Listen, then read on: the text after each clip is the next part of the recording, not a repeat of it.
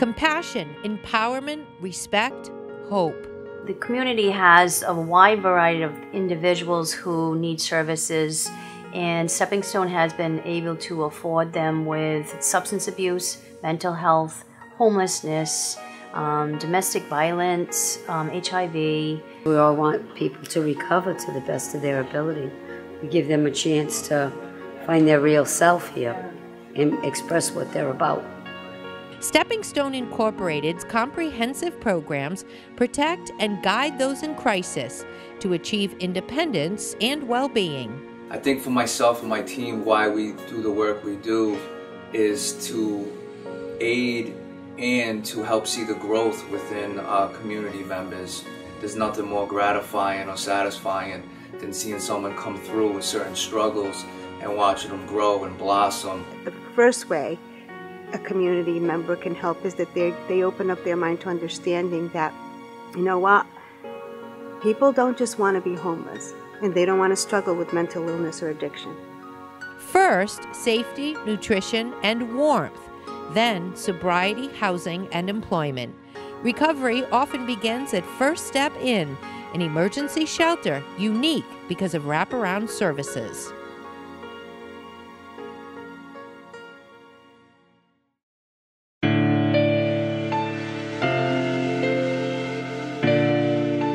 Steppingstone Incorporated receives funding through the Substance Abuse and Mental Health Services Administration of Massachusetts.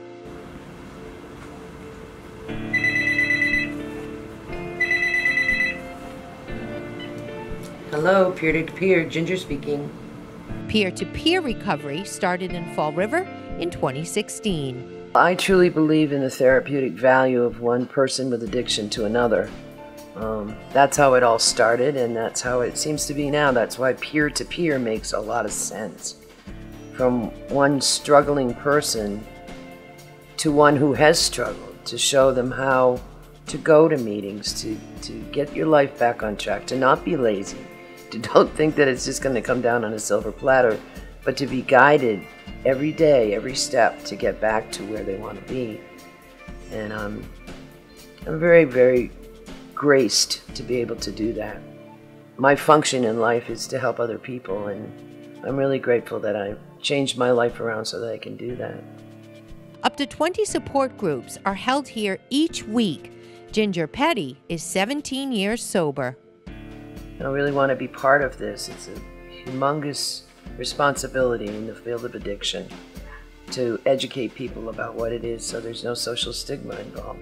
In 2018, peer-to-peer expanded to Dartmouth, Westport, Somerset, and Swansea. A life-threatening disease works outside of geographical boundaries.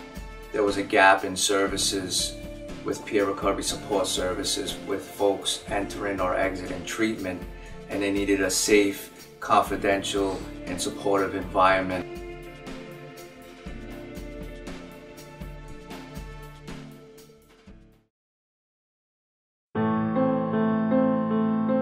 I could sympathize, I could understand where they're coming from because I've been there.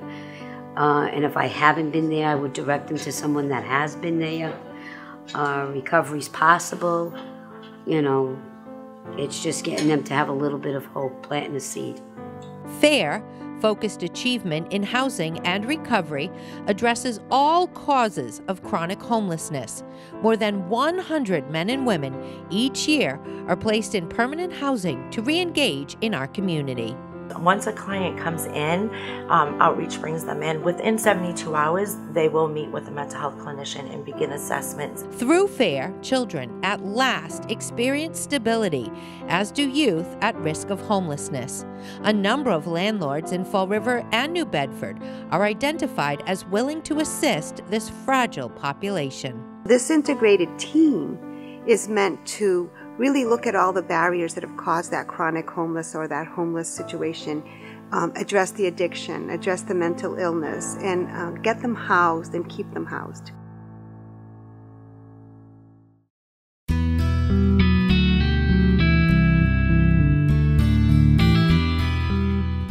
Steppingstone Incorporated is rolling out Project SOAR, supporting opioid addiction recovery.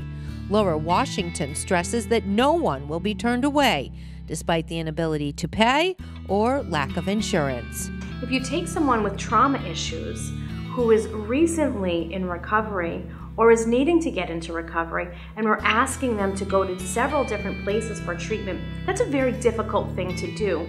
But when you have all of the services right on site, along with peer mentoring and outreach worker, it makes it very easy for that person. SOAR is the only program of its kind in southeastern Massachusetts.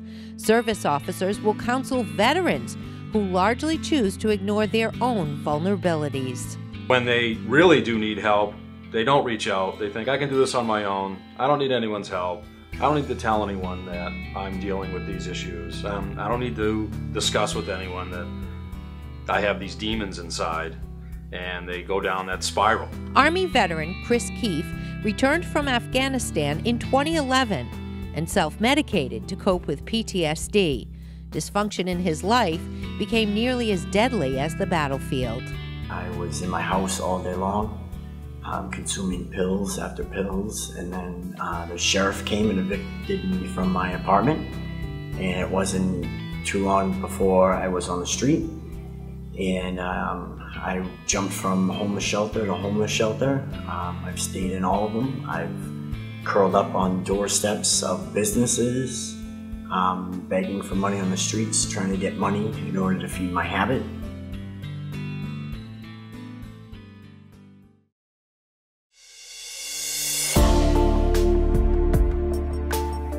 A specially trained management team is immediately available when a pregnant woman reaches out for treatment.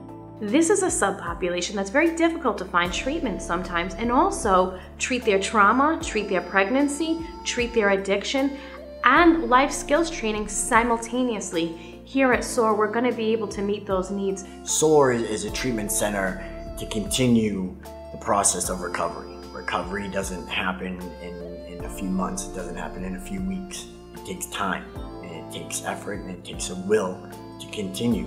And SOAR is going to provide that aftercare of continued treatment and continued recovery. Co-occurring is a revolutionary, personalized way to tackle substance abuse.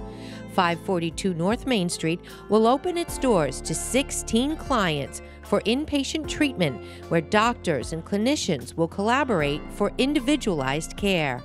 There are medications that are available to those who continue to struggle with cravings and urges. Some of the medications that we commonly see our clients on consist of Suboxone, which helps with opioid addiction.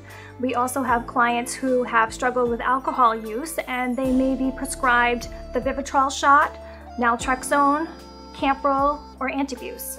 It's not a cookie cutter system. It doesn't work that way. We have to treat every person as a unique person and think about what their options are and what their choices are and what it is that they want to accomplish while they're here in treatment. Merrill Johnston has resided at 522 North Main Street since April, where she is one of 28 females in the women's program. The Steppingstone program saved my life because when I relapsed, I could never have believed how fast things started to spiral out of control. And if they had continued to go in the direction they were headed, I could have died. Merrill has worked hard to maintain sobriety. She is employed, has a supportive family, and feels empowered, due in part to the clarity she gains by attending 3 Alcoholics Anonymous meetings each day. You're in a room with people who understand, and there's still a stigma in the outside. With alcohol, with smoking, with anything, there's a stigma. But finally you can talk to people who aren't going to judge you. Unfortunately, Steppingstone Incorporated, like many treatment centers, has a waiting list.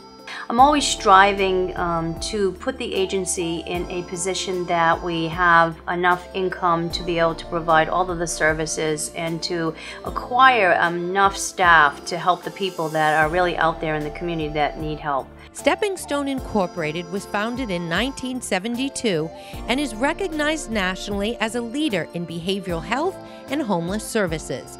Steppingstone Incorporated, building a strong foundation for recovery.